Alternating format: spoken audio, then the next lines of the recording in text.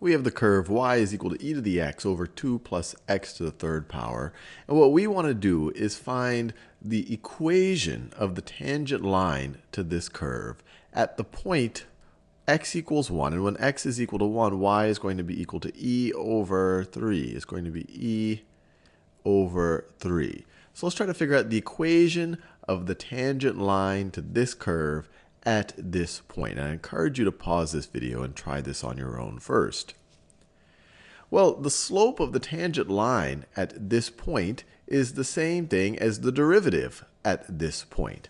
So let's try to find the derivative of this and evaluate the derivative of this function right over here at this point. So to do that, first I'm going to rewrite it. You could use the quotient rule if you like, but I always forget the quotient rule. The product rule is much easier for me to remember. So I can rewrite this as y is equal to, and I might as well color code it, is equal to e to the x times 2 plus x to the third to the negative 1 power. And so the derivative of this, so let me write it here. So y prime is going to be equal to the derivative of this part of it, e to the x. So the derivative of e to the x is just e to the x. So let me write that. So we're going to take the derivative of it. And that's what's amazing about e to the x, is that the derivative of e to the x is just e to the x times this thing. So times 2 plus x to the third to the negative 1. And then to that, we're going to add this thing, so not its derivative anymore. We're just going to add e to the x times the derivative of this thing times the derivative of this thing right over here. So we're going to take the derivative. So we can do the chain rule. It's going to be the derivative of 2 plus x to the third to the negative 1 power with respect to 2 plus x to the third times the derivative of 2 plus x to the third with respect to x. So this is going to be equal to negative, let me write it this way, negative 2 plus x to the third to the negative 2 power to the negative 2 power. And then we're going to multiply that times the derivative of 2 plus x to the third with respect to x. Well, the derivative of this with respect to x is just 3x squared. 3x squared. And of course, we could simplify this a little bit. We could simplify this a little bit if we like. But the whole point of this is to actually find the value of the derivative at this point. So let's evaluate y prime when x is equal to 1. Y prime of 1. When x is equal to 1, this thing will simplify to, let's see, this is going to be e times 2 plus 1 to the negative 1 power. So that's just going to be 1/3, right? 2 plus 1 to the negative 1. So that's 3 to the negative 1. That's 1/3. So we just times 1/3 plus e to the first power. Plus e to the first power. Now let's see, what does this do? This part right over here, this is 2 plus 1 to the negative 2 power. So this, actually, I don't want to, so this part right over here is going to be, let's see, this is going to be, I want to make a careless mistake here. This is 3 to the negative 2 power. So 3 squared is 9. 3 to the negative second power is 1/9. And so it's going to be 1/9. Well, you're going to multiply this negative there. So it's negative 1/9. And then we're going to multiply that times 3 times 1.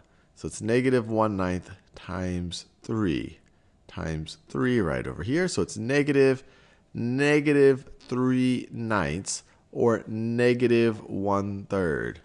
So times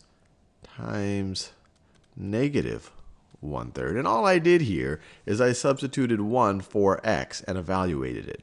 Now this is interesting. I have essentially, let me rewrite this. This is equal to e over 3 minus e over 3, which is equal to 0. So the slope of the derivative when x is equal to 1 is 0, or the slope of the tangent line is equal to 0. And so this is actually this simplified to a pretty straightforward situation. If I wanted to write a line in slope intercept form, I could write it like this. Y is equal to mx plus b, where m is the slope and b is the y-intercept. Now we know that the slope of the tangent line at this point, it has a slope is 0. So this is going to be 0. So this whole term is going to be 0. So it's just going to have the form y is equal to b. This is just going to be a horizontal line. So what is a horizontal line that contains this point right over here? Well, it contains the value y is equal to e over 3.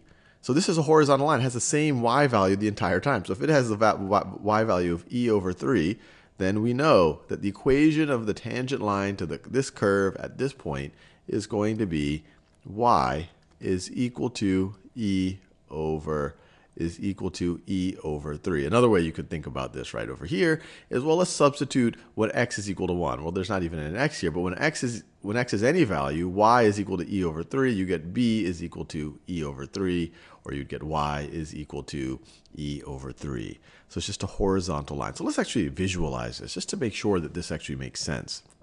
So let me get my graphing calculator out.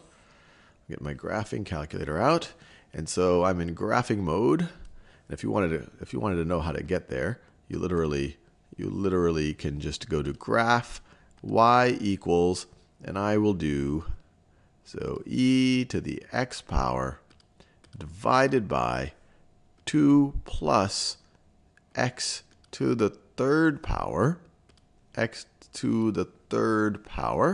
That looks right. And I actually set the range ahead of time to save time. So let me graph this. So let's see. Oh, it does all sorts of interesting things. All right. Oh, look at that. All right. So now we can trace to get to when x is equal to 1. X equals 1.